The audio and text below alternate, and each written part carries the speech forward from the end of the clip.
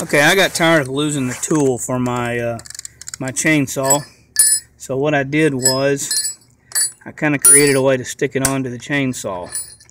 And basically, what I did was I took a piece of 550 paracord, drilled a hole in the tool, tied a little 1-inch loop onto that.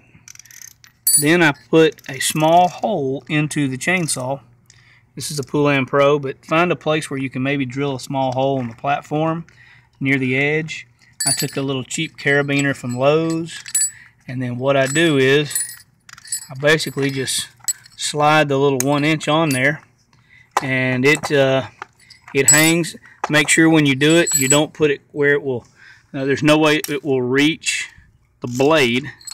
There's no way it could get there. I have yet to find a way where this gets in my way, any situation. Because when you're using the chainsaw, it doesn't get in your way. It hangs, it doesn't bother you, and it's always right there when you need it. So that way you don't lose your chainsaw tool. Good luck.